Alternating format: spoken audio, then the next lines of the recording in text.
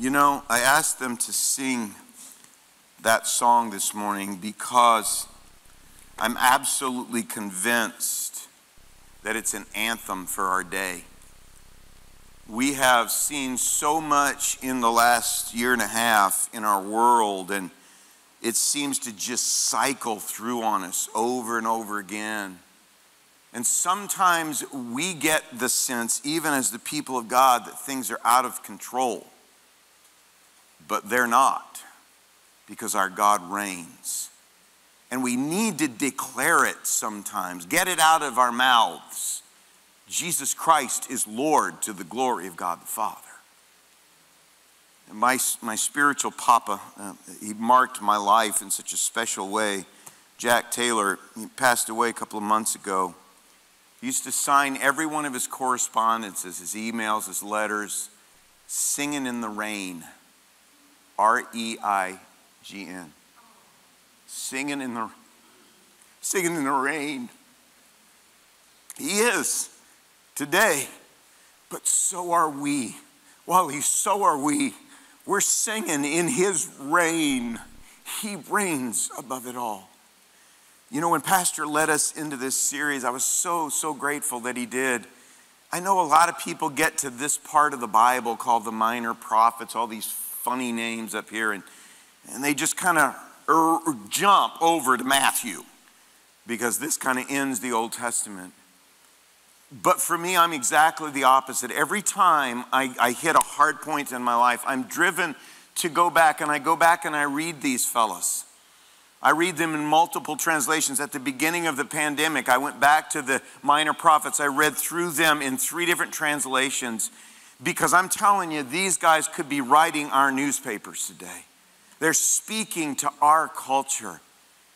And this morning, we arrive at Micah. And Micah's this interesting book of 7 chapters, and he's divided kind of right in the middle. And the first half of the book is really hard. And the second half of the book is really amazing. And the part that we want to get to, the second half, doesn't mean nearly as much unless we let ourselves camp in understanding in the first half.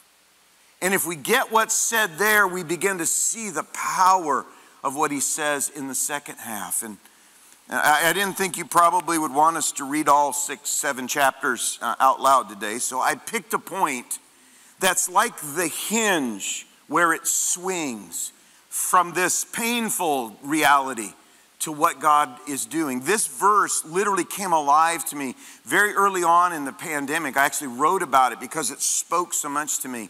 I'm going to read it to you out of the NIV, and then I want to read it to you out of the Message translation because that's what slapped me in the face, grabbed me by the throat. This is Micah chapter 4, verse 10. Writhe in agony, O daughter of Zion, like a woman in labor, for now you must leave the city to camp in the open field. That's the summation of half number 1 of the book. But listen to this. You will go to Babylon. There you will be rescued. There the Lord will redeem you out of the hand of your enemies. Now listen to this, how Eugene Peterson handles this in the Message. What you lost in Jerusalem will be found in Babylon. God will give you new life again. He'll redeem you from your enemies. What you lost in Jerusalem will be found in Babylon. That's the heart of what Micah tells us. And I want us to dig and I want us to unpack this together this morning. Would you stand with me and let's just ask Holy Spirit, who makes the word come to life, to speak into our hearts. Holy Spirit, I welcome your presence that I sense in this house. Wherever Jesus Christ is declared as Lord, you have promised to be there. Father, there's not a word I can say this morning that means anything if your touch is not on it. Holy Spirit, if your presence doesn't open our hearts, we can't even grasp the fullness of the word.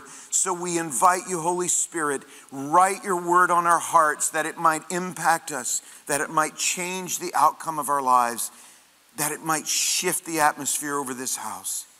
In Jesus' name, Amen. Amen. Thank you.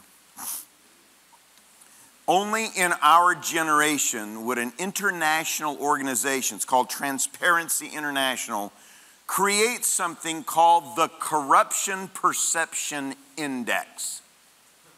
It's the average thinking of a country or a county or a city or a group of people about how bad corruption is in the culture on a scale from 1 to 5. 1, no corruption. 5, really bad.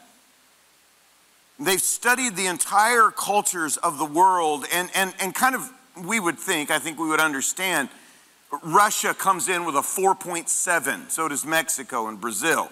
High sense in their countries of the massive corruption. But you know what the score for the U.S. is? 4 out of 5. That means 80% of the people in the culture believe corruption is a massive problem. And you know what they believe the most corrupt organization is? Political systems. You're just in shock, aren't you? But you know, I thought about it and I thought, it seems like today that corruption is so rampant and widespread, so ensconced in the culture itself that we almost think it's normal. It's almost like we've grown numb to it. There's so many reports of it going on in so many arenas, we kind of shrug. But there is a corruption crisis in our day. You'll notice across from Micah is the word corruption.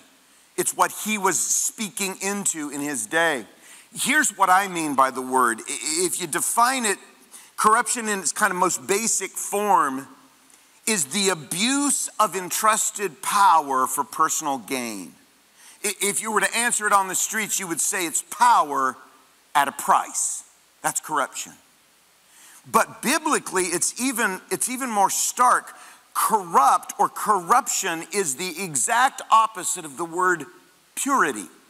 So the opposite of purity is corruption.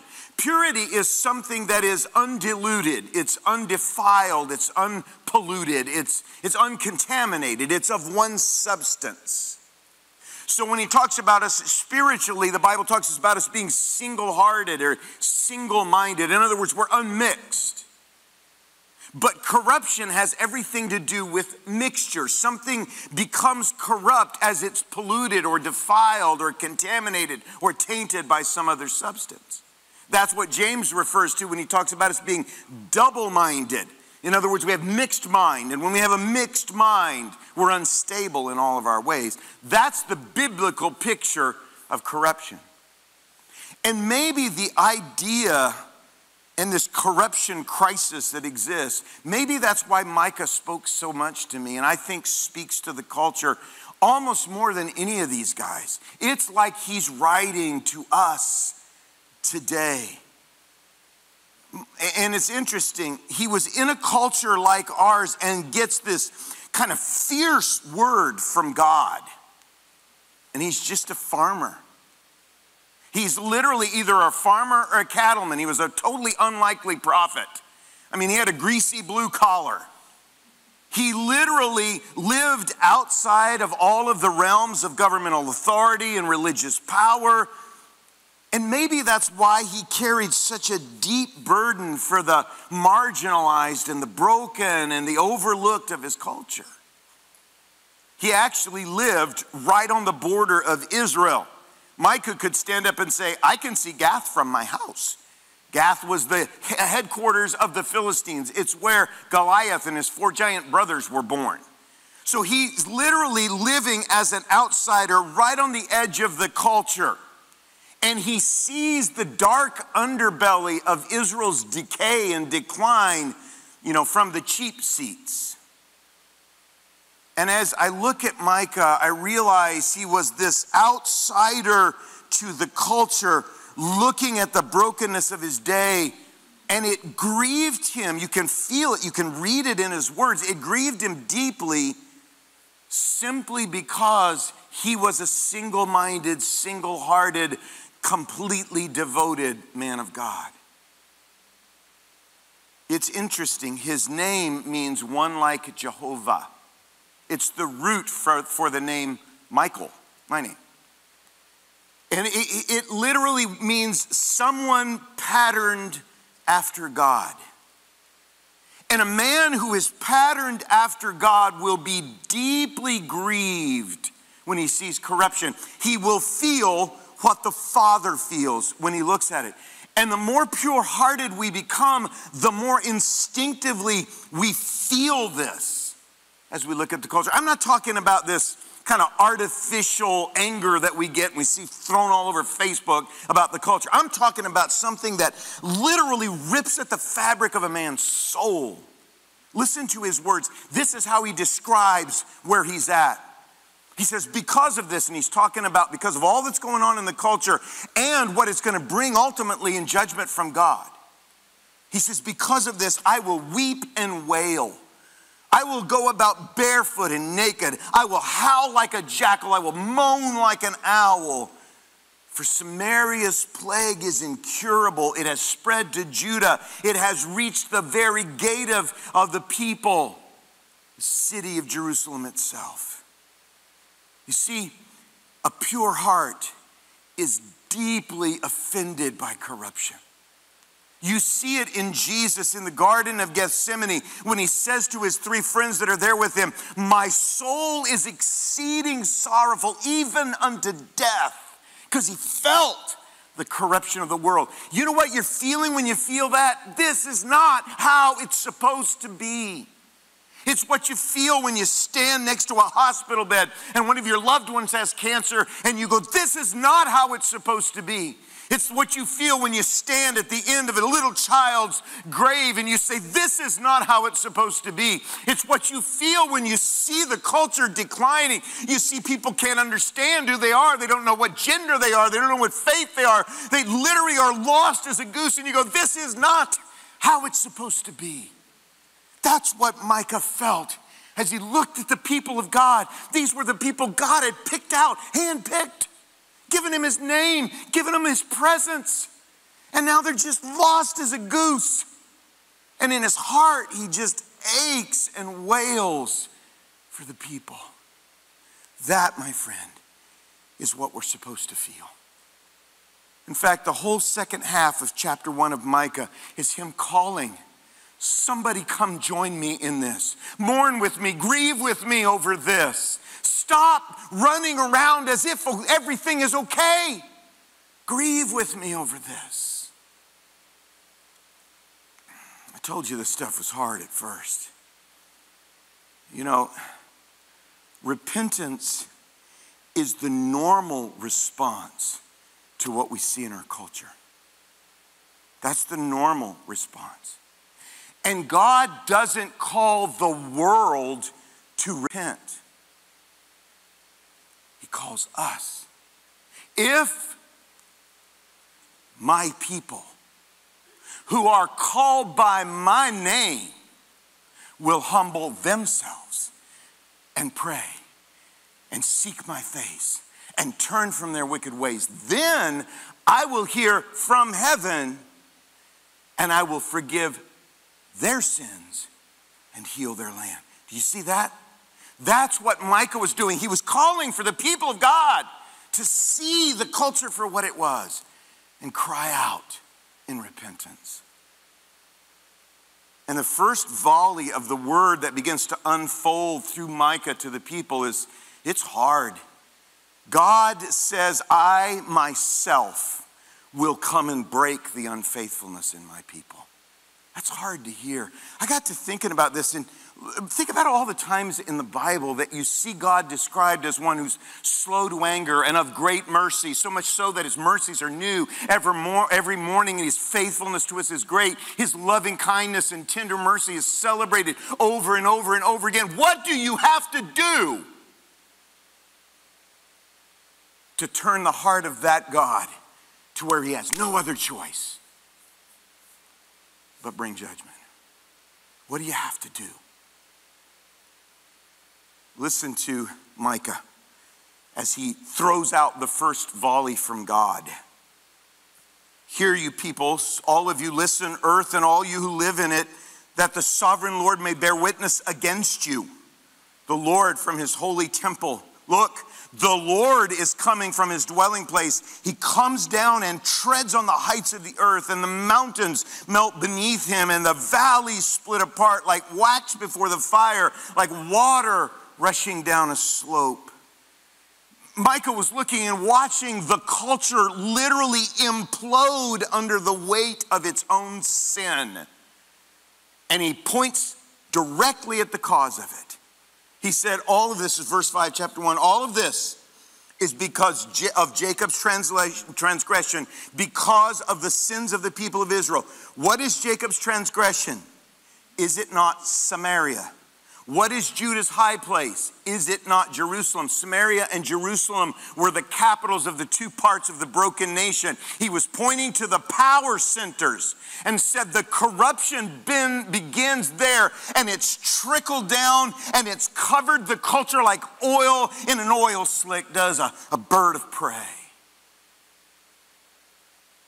The cultural decline started in Samaria and Jerusalem, in the places of power.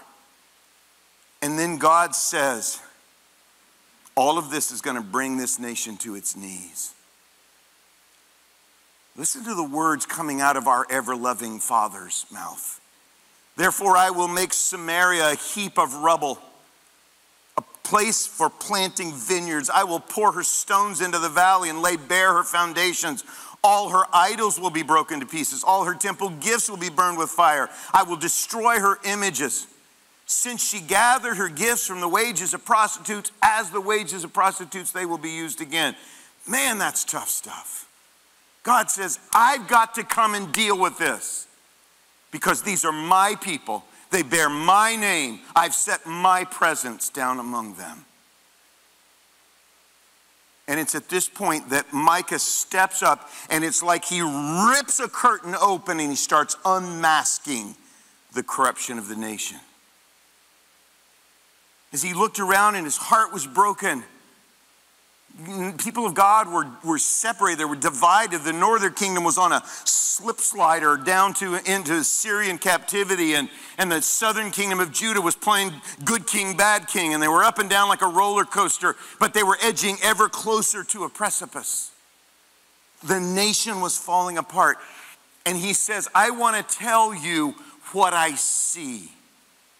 And as I read through Micah, I pulled out some things that seemed to be at the heart of what he would say defined the corruption of his day.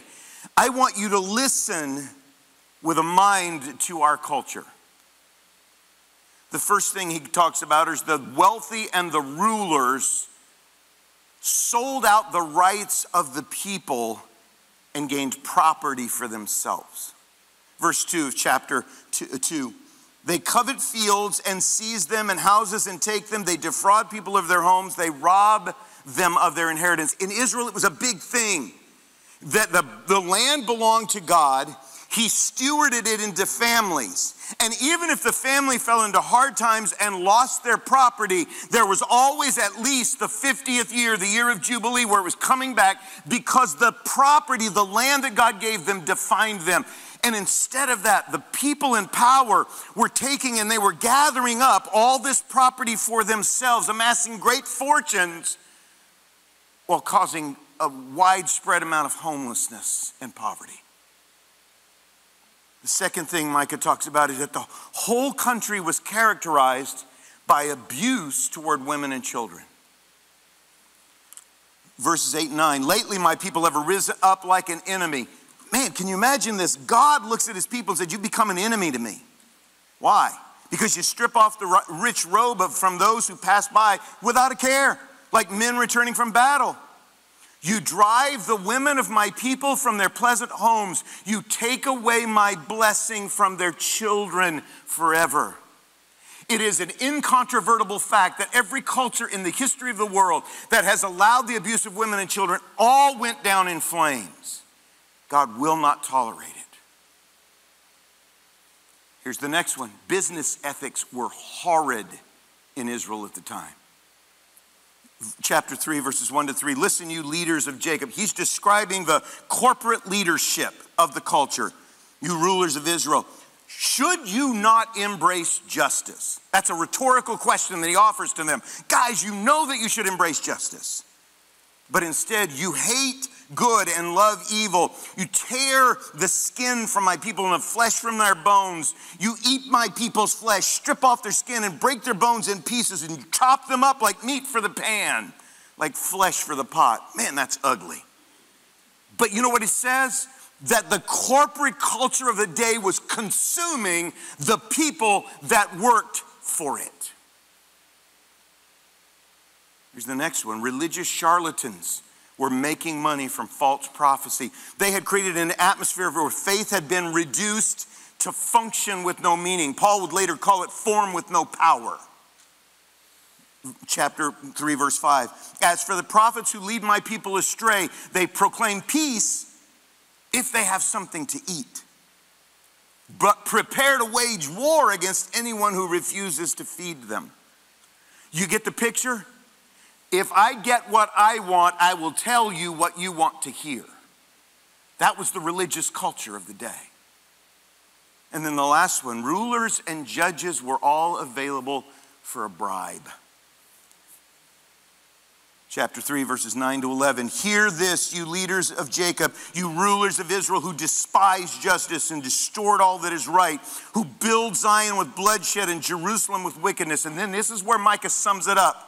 Her leaders judge for a bribe, her priests teach for a price, and her prophets tell fortunes for money. So if you sum it up, here's the corruption Micah was saying was the reason, it was the sole reason why the judgment of God was going to have to fall on the nation. Unfair financial practices, phony spiritual routines, biased political systems, and immoral leadership tactics. That sounds frighteningly familiar, doesn't it? You think Micah could be writing for the New York Times right now? And here's the thing we have to remember. It wasn't just sin. God is a God of mercy and grace. He loves to forgive. He loves to redeem people who come to him and say, I blew it and I'm sorry. It wasn't sin that was his problem. It was the corruption that caused the people to devalue each other. People didn't matter anymore in the culture. And it led to these heartless relationships of inequity and prejudice. Here's the long and short of it. What brought God's hand against the people? They played fast and loose with the two great commandments. Love God, love people. That stuff literally was obliterated in the culture. And as I read this stuff, and I just picked out some verses to illustrate, this is rife throughout the book of Micah. As I read through it, I said, what kind of a petri dish does there have to be for this kind of corrosive corruption to grow? And here's what I felt like the Lord spoke to my heart. Corruption occurs when systems are more important than people. When making people happy is more important than telling them the truth. When maintaining status quo is more important than dealing with reality. And when building a temporal image becomes more important than building an eternal legacy. That sounds so much like our day. And I told you, the first half of this thing is really tough. And this is the point we arrive at where you want to throw up your hands and say, good God Almighty, what are we going to do? There was only one result. God was left literally with no choice. His solution, the divine solution to the problem, is called exile. I'm going to drive you from everything you've known, everything that's identified you, everything that's made you the people of God. I'm going to drag you into a place that you've never known before. It's a place you're uncomfortable, you don't fit, everything is wrong there. And in that place, you will recover what you lost back where you were comfortable. See, the people of God had lost everything that identified them as the people of God. They forgot who they were. And God says, I'm going to set you in a place where you will remember what my definition of you is. They were alienated from each other. They were estranged from everything that mattered. And God said, I've got to get you to a place where you can hear me once again. Spiritual quarantine. 70 years to think about what you'd become. Why? Here's the way God describes it. It's so powerful to me. He said it's going to be like, as you go through the 70 years, it's going to be like a woman in pregnancy that gets closer and closer. My wife's not here. She's with my daughter, who's 3 weeks away from our 9th grandchild. She's about this big. A little tiny thing is she's about to pop. That's what he said you're going to feel like, and you're going to begin to feel the pains of labor, the travail of birth. And to me, this is one of the most beautiful pictures in the world. He said, I'm going to put you in a place, but there you're going to be impregnated with my spirit because I want to birth a new people out of you. You're going to feel like you're at the end of the world, but it's the beginning of your future as my people. I know from a personal level what that's like. I know what it is to arrive at a point where corruption had eaten away at my soul, and the only solution God had was to crush my life as it was and put me in a place I didn't understand and put me among the people I didn't know so that I would remember, Wally, who I was, so that I would remember what he called me to do. And I sat there for 10 years. I wouldn't speak. For 10 years, I wouldn't teach a Sunday school class. For 10 years, I wouldn't even play a piano as I sat there. But during that time, Holy Spirit began to birth in me the desire again to do what I was built to do. And it was like a pregnancy, and there came a point where Diane and I said, this baby has got to be born. That's what he said to my people. I'm going to put you in that kind of an environment until I birth something new in you. This is where the whole thing shifts as Micah begins to unearth hope. I know I painted a dark picture, but we needed to see it in order to see what God was going to do in it. Look around in the culture and I see God's people getting hopeless. I see people giving up on the culture and saying, oh, we just need to cloister away by ourselves as the people of God because, it's going to hell in a handbasket all around us. But we have to be people of hope. I love Zechariah. We're going to get to him in a little while. Right in the 12th chapter, as he's talked about the same kind of things Micah talks about, he says, but return to your fortress, O prisoner of hope. That's who we are. We might be prisoners, but we're prisoners of hope. We have this thing we can cling to, that Jesus Christ is Lord over all, and at the end of all things will be the beginning of all things, that there is nothing in this world that he doesn't reign over, and that the cross and the resurrection have changed everything. That's who we are. We are people of hope. And Micah finds it.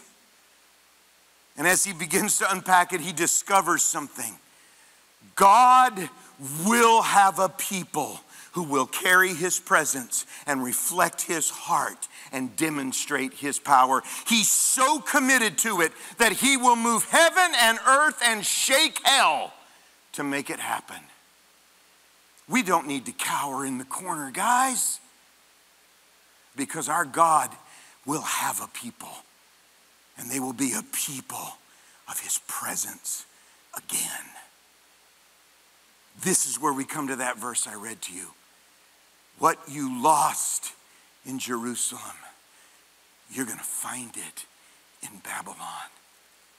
That just blew my mind when I read it, because I thought about them. They were in the place of God's presence. I mean, I remember when David and Solomon were trying to figure out how they were going to build a house for God, and God laughs at them and says, how can you build a house for me? What can you build that I can live in? But then when they build the house, He moves in by his presence, sets his Shekinah glory down in it, and said, I'll choose to live here among you. That's where the people of God were, but they'd lost touch with it. So he said, I'm going to take you away from that and put you in this thing called the exile. Last night I was driving to church, and I remembered something I'd read from one of my favorite theologians, Jürgen Moltmann. And he said, in the Jewish tradition, the Holy Spirit is sometimes referred to as the spirit of exile. And the picture is that when God picked up his people and he deposited them in Assyria and Babylon, separated from their land, that he ripped out a piece of himself and he placed it inside of them so they would never forget where they belonged. And the whole time they lived in exile, there was an ache in their soul, so much so that the psalmist wrote it like this: may my tongue cleave to the roof of my mouth if I ever forget you, O Jerusalem. They hung their harps on willows because they couldn't sing the songs of joy because they weren't home.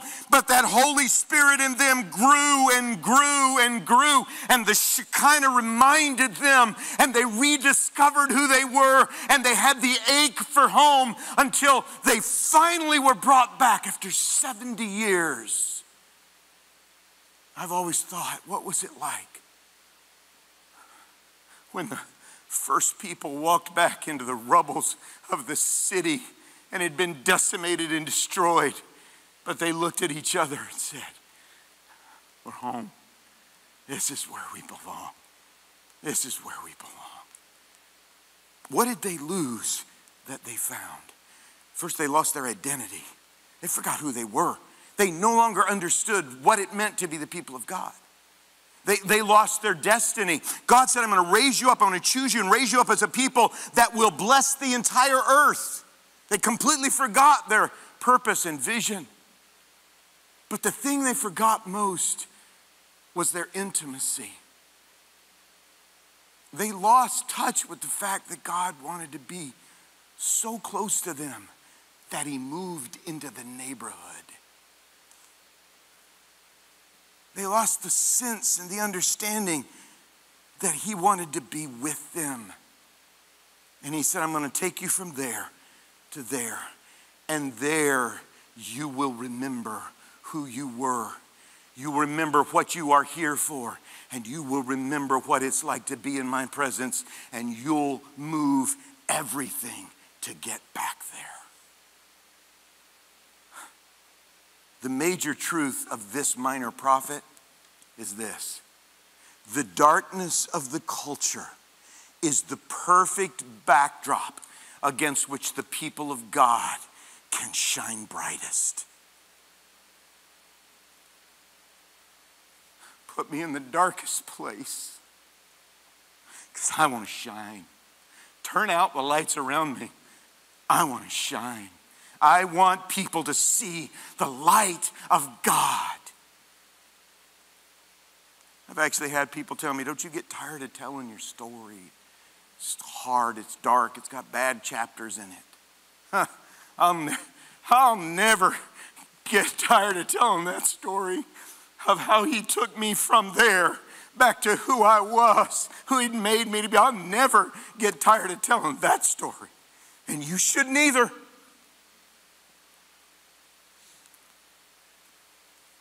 He said, I'm going to take you back. And this is the first thing God promises them. Remember, this is a promise before they go into exile. He said, when you come back from there, and I'm going to bring you back, the mountain of the Lord's temple will be established. You notice the first thing he promises? I'm going to put my presence back because you are people of my presence. Primarily and above everything else, we are people of the presence of God. In fact, God told Moses, this is the thing that will distinguish you from all the other peoples on the earth. My presence will be among you. Oh, let us never, ever, ever get used to being distanced from the presence of God. And in that presence, here's what he prophesies. This is in chapter 4. He says, in that presence will live purity. I love this. He said, God will teach you and you will obey him. God himself will teach you, and you'll walk in his ways. And in that place will be peace. Not because you've acquiesced to the culture, but because you beat your farm implements into weapons and you went out and won the war. And now you've established the reign and the shalom of God. And in that place will be provision. There won't be any more us and them. There won't be any more 1%. Every man will sit under his own vine and fig tree. And in that place of my presence, there'll be purpose. I love verse 5. He says, all these other nations, they walk in the name of their false gods, but you will walk wearing the name of the Lord, your God. God will have a people who accurately represent him in the earth, represent him to the earth. I love the way he goes on to say, this is verse 6 in chapter 4. In that day, I will gather the lame, I will assemble the exiles and those I have brought to grief. And I will make the lame my remnant. Those driven away a strong nation. The Lord will rule over them in Mount Zion from that day forward. I love that. He said, I want a people so bad, I will dig in the ashes to get them. And I'll make the lame my people. And the people that have been broken, they're going to be a strong nation. Where is that kind of shalom going to be found? In Babylon. You know, I love to worship. I think you probably know that by now, but I love to worship. Come in here, Mike, Kristen, lead us in worship. I just get lost in that stuff. But did you know his presence is just as real in exile? That's where they were going to find him. You're going to be as far from Jerusalem and the temple and the songs of the Lord as you can be, but you're going to find me there. And if you find me there, you can carry me anywhere.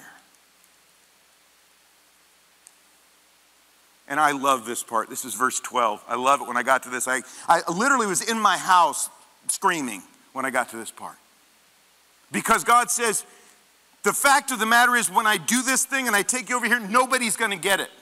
Nobody is going to get this. Nobody's going to understand. You won't even understand. Listen how he says it. This is the Message translation. These blasphemers, that's the nations around Israel, have no idea what God is thinking and doing in this. They don't know that this is the making of God's people. Think about that. He said, around all of the nations look and they see me come down and cart you off into exile and they think I've forsaken you. They don't have a clue what God is doing in all of this, because right there in that place is the making of God's people. I thought about that for church. In this pandemic, we got scattered. We couldn't meet in the building anymore. I have a lot of pastor friends, and I can't tell you how much it breaks a pastor's heart when he can't see his flock. It's devastating to them. You know, God blessed, and many churches did well financially during that. People were faithful, but he couldn't get his hands on his sheep. And it's hard on him. And the enemy and even the world looked at it and said, the church will never recover from this. You'll never see numbers like that again. They'll get used to not being in the building. But they didn't know what God was doing in this. Because when we got scattered and we couldn't gather, you know what the enemy is called by Paul? The prince and the power of the air. You know what the church did when it couldn't get together in a building anymore? We went into his space.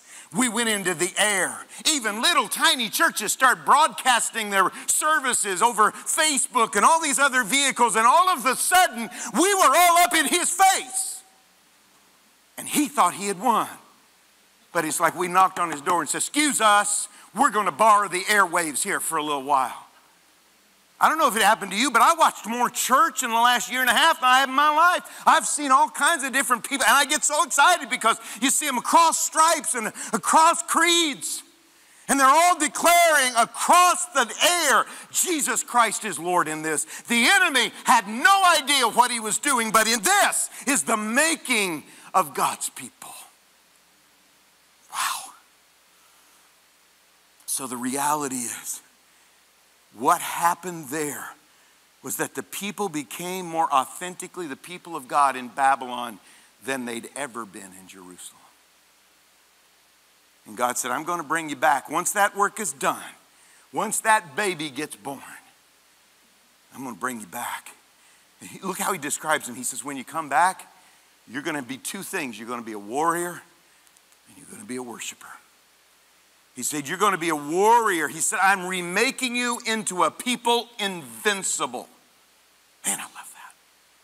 But then he says, on your way back, you're going to fight some battles and you're going to win some things and you're going to get all kinds of bounty and you're going to bring it and you're going to offer it in my temple as offerings to me.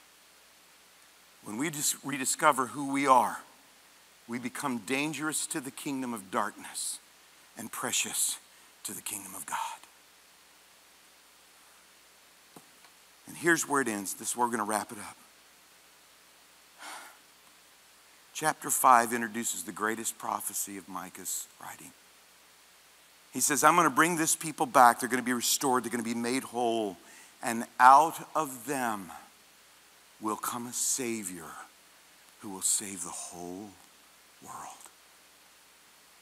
Micah 5:3, but you, Bethlehem, David's country, the runt of the litter, from you will come the leader who will shepherd, rule Israel. See the prophecy? That's the one that was offered to Herod as an explanation to where he could find Jesus. Micah was saying when the people of God step into all that they're made to be, Jesus is revealed in a way that's undeniable in the world. Listen to as he goes on. He will stand and shepherd his flock in the strength of the Lord, in the majesty of the name of the Lord his God, and they will live securely, and then his greatness will reach the ends of the earth. Against the darkness, the light will shine to the ends of the earth. And I love this. He will be our peace. Jehovah Shalom. He will be our peace.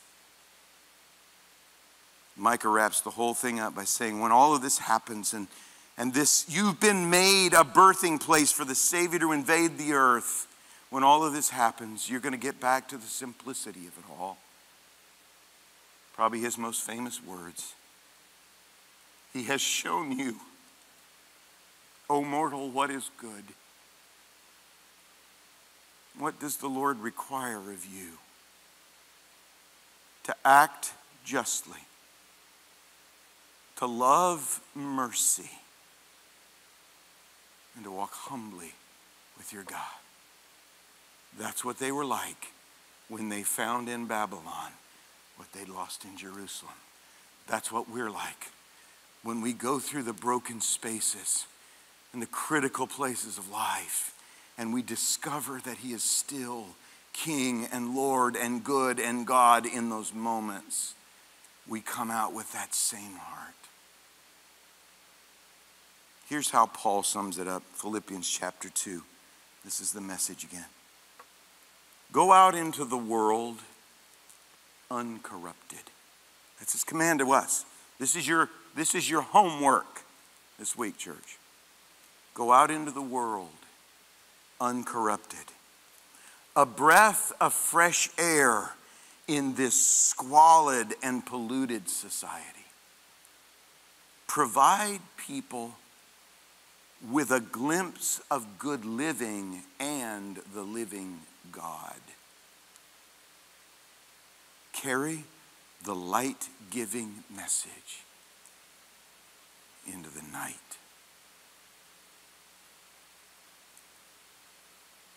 Wally will remember this back in probably the 90s, Wally.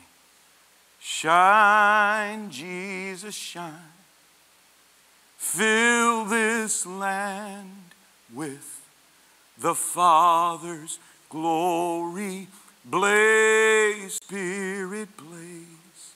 Set our hearts on fire. Flow, river, flow. Flood the nations with grace and mercy. Send forth your word. That's, Lord, and let there be light. That's what Micah's saying. His message is one of the greatest messages of hope we can have in our culture. God wins.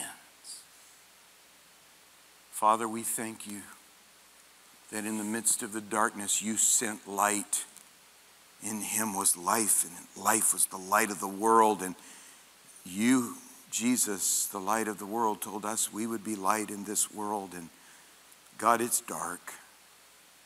You know that. So we pray, shine, Jesus, shine. I pray that this week we would have an opportunity in the black background of our culture to be bright, glowing lights in a crooked and perverse generation, shining as lights in the world. I pray against hopelessness, despair that's gripping some hearts. May we be prisoners of hope in Jesus' name. Amen. Amen. Stand with me. Have I not told you what I am doing in the earth today? Have I not pulled back the curtain so that you can see my purposes in the earth? Have I not turned on the light switch so that the light will shine in your hearts and in your minds, so that you understand my word and see that my word has already put down for you in black and white what I'm doing in the earth in this day at this time? Do you see darkness all around you? Do you see corruption in every corner? Do you see hearts doing evil? Do you see bad things happening everywhere? Yes, you do. But do you not also see that I am in the earth, that my spirit is moving upon the waters of the people, that my presence is everywhere around this globe? And I have not stopped. I have not hidden myself. I am not hiding in a corner, but I am in the earth, yes. And I am in this place, and I am in your heart, and my spirit is in you, and I love you, and I love so many in this earth, and my spirit is moving in them, and my spirit is moving in every nation, and my spirit is moving in this nation. I have pulled back the curtain for you, and I am showing you what I am doing in the earth. Do I not tell my people who listen to my name, who listen to my voice, who listen to my spirit, have I not told them what I am doing and will do in the earth? So do not despair, my people, if you see evil at every corner of the compass. Do not despair, for I am still among you. I am still with you, and I will still fulfill my purpose. It is not over. It is just beginning to be fulfilled in a new way, in a fresh way, that the nations and leaders of the world do not comprehend. Wow. But you comprehend. Wow. And you have heard today, unfolded from Micah. Stay with me 2 minutes, church. If you don't understand that, if you've never been a part of that, it's called a word of prophecy. That's a response from God, an immediately intelligible response from God to us about his plan and his purpose. You're standing in a live sense of his presence right now. So I'm going to ask you to do something before we walk out these doors. In response to that word, if you feel comfortable doing, even if you don't feel comfortable doing so, would you hold your hands out in a receiving position? And would you just genuinely ask the Lord, make me a light in my culture, in my day, in my time. Make me a light in my city, in my family. Father, we thank you for your response to your word and to our worship. And we ask you, oh Father, give us hearts that are broken like Micah's for our culture, but fill them with the hope to believe we are light in the darkness. We carry presence in the vacuum of our culture, and that what people need more than anything in the world is Jesus. God, help us this week to be lights in darkness, to be lights in darkness. We respond to your response to us, and we say to you, yes, Lord, yes, and amen. We will. We will. Amen. Well, I was going to pronounce a blessing over you, but I think God already took care of that. Wow. Wow, wow, wow. May the Lord light you up this week. Amen. God bless you. Wow.